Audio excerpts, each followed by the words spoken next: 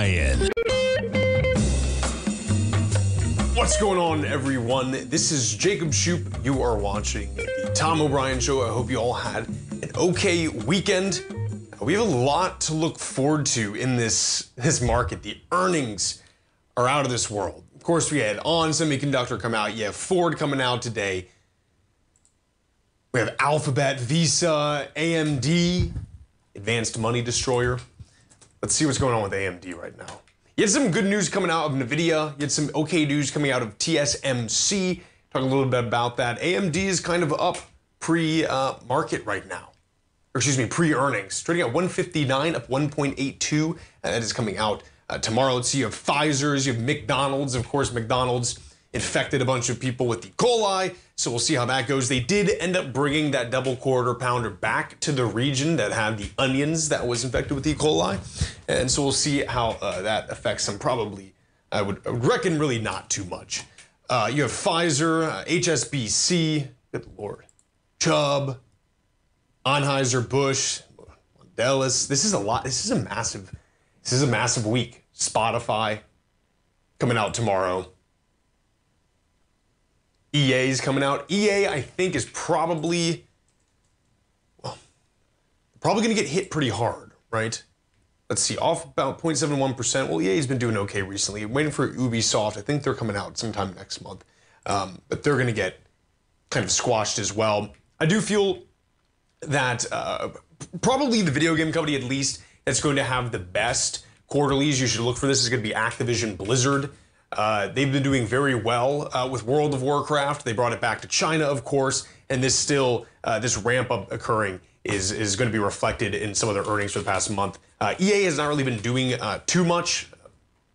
Of course, a lot of their games still have the online marketplace, which I'm sure is a massive revenue driver, and they're not as bad off as something like Ubisoft is currently. You have First Solar tomorrow. And let's see, Microsoft on Wednesday, Caterpillar, AbbVie, Eli Lilly, Meta Platforms, Starbucks. This is the day, this is the week to get your options in, folks. Good lord. MicroStrategy, Allstate, Coinbase. And then what I'm really curious about is on November 4th, you're going to have, this is going to be next Monday, you're going to have Palantir releasing earnings. Now, I took profits just earlier today in my Palantir. You asked me why. I'm still bullish on the company, right? You have a gap up here, and not any kind of insane volume.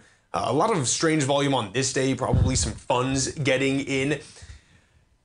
They're still expanding in with the US military. They're getting into healthcare. I like this. When you get around earnings, now usually I'm okay with super high PEs. But when you get around certain earnings, especially after the stock has run up to make essentially all-time highs, especially on some low volume, and you get this high PE, I get a little bit nervous just for the short term on it. So I did end up taking profits in this. People are anticipating okay earnings reports, right? They've gotten better revenue. Here, let's pull it up. Actually, I can just talk about it instead of saying it nebulously. So I mean, I guess first things first, right? You have the state of Alaska. Boosted their holdings in Palantir. They own 370,625 shares of the company after purchasing an additional 68,945. The state of Alaska's Department of Revenue holdings in Palantir Technologies were worth $13.7 million as it stands. So it's kind of nice. You don't have a lot of insider activity to the downside, which is good. And then we're looking for an EPS in Palantir of about 0.05. Their revenue has gotten a lot better, especially doing the Maven project with the United States. And I do see a pretty good future for the company. This PE sketches me out just a little bit, again, around earnings. And I think if earnings come out, you already have a lot of Wall Street that's honestly kind of geared against this stock. You have a lot of sell positions on it. You have price targets from a lot of the large banks around that mid-20s area. So I could see any kind of earnings that aren't exceptionally stellar kind of be a driving factor to get out of this stock on the short term.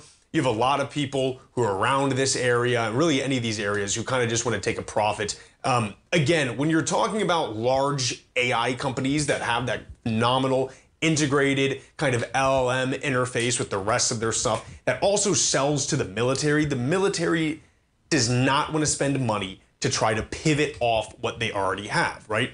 There's always going to be conflict, unfortunately.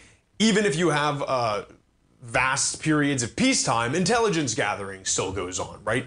And Palantir can really be at the center of that, and it looks like they're gearing up to be at the center of that. So we'll wait and see kind of what happens. I do think that if we get a major dip in Palantir after earnings, I probably will add more back because I do think on the long term, this company is going to be a standout player. So when I'm, whatever, in my 40s or mid 30s, it will have treated me very well. Let's see if there's anything else coming up. And then, of course, Thursday, you have Apple, you have Amazon, you have MasterCard, you have Merck, you have Uber, you have Shell, you have Comcast, Total Energies, ConocoPhillips, BMY, Cigna. It's definitely an interesting week. I think after the day today, I'm going to take some time and see if there's anything interesting to do some plays, at least with something like Apple. I think some interesting stuff going on with Apple. It seems like they're really leaning in to some of the healthcare things. The new AirPod Pros can act as a hearing aid feature, which is actually pretty interesting. Additionally, you have the new iMac with the M4 ARM chip, starting about $12.99. This is going to be this massive rollout of AI on personal computers, namely laptop. We saw with things like Microsoft and Qualcomm with their Snapdragon chip. That was a major source of revenue for the company, that the computer essentially has a built-in kind of native AI. That won't really be reflected, obviously, in this earnings report, but I think going forward, that's going to be a massive driver for them. Additionally, they're rolling out an update on the iPhone, free software update that's going to contain AI, and I wonder, how that's going to operate on some of the older devices, but we'll see what happens with that. We'll talk a little bit more when we get back. We have Steve Rhodes of Mastering Probability up next when we get back from the break.